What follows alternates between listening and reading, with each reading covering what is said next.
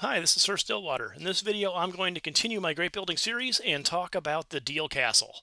It's a pretty cool looking building, but it's big. And let's go ahead and talk about why I don't have this built in any of my worlds at this point.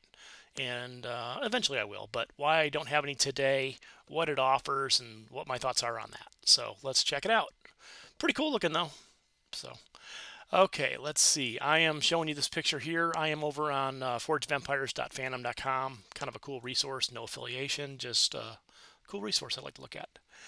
Okay, so as I mentioned, it's a big building. It's 7 by 7. I mean, that thing's monstrous. Especially in colonial age, because you're trying to do stuff. Everything else is getting a little bit bigger to build. As you get to those eras, you're kind of, each era, the buildings kind of orient differently. They kind of go left to right or right to left. Each era they kind of alternate, so you kind of have to play a little bit game in your placement. So sacrificing the 7 by 7 space on the map is a consideration, in my opinion. This is all my opinion, of course. So this is a colonial age construction cost: 290, 230, 340, 180, and 210. 340 wire, which is kind of an interesting one. Why is wire so expensive in a colonial age building that's made out of stone? I don't know. It just doesn't really quite add up. I mean, I could see if there's other things that they used. I don't know, that had a higher number, but that doesn't really make sense. And I'm just having fun with it now. But let's see, its properties, the values that it gives you, in my opinion, aren't that great for what you're giving up space-wise, and FPs to build it.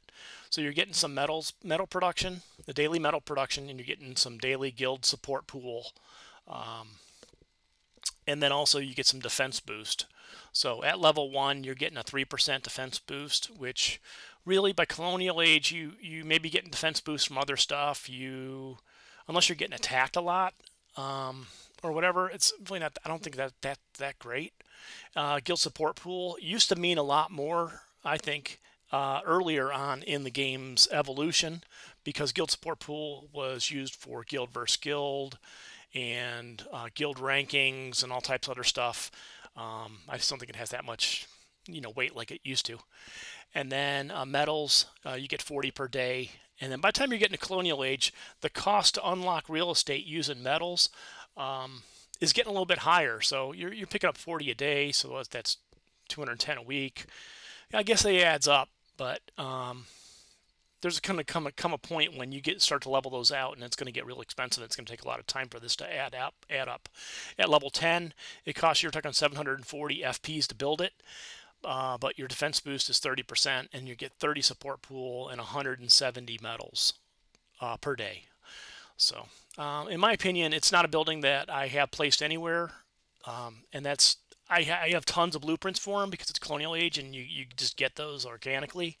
I don't pursue this building. I have those stacked up, so when the day comes, because I want to build my full set of all great buildings, I'll place it. But until I got to get pretty deep in the barrel before I start to consider placing a deal castle. So that's my opinion.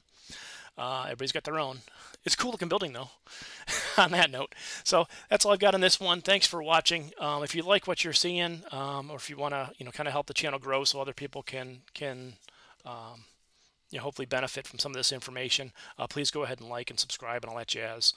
Link down below for the we'll call it Sir Stillwater's microphone. New microphone fund at Amazon. It's an Amazon affiliate, just for a generic affiliate link that if anybody uses, and I may get a couple cents from Amazon to help prepare for a new microphone someday. So thanks for watching. More buildings coming and more general gameplay videos coming. So thanks for watching. Have a great day. See you in the next one.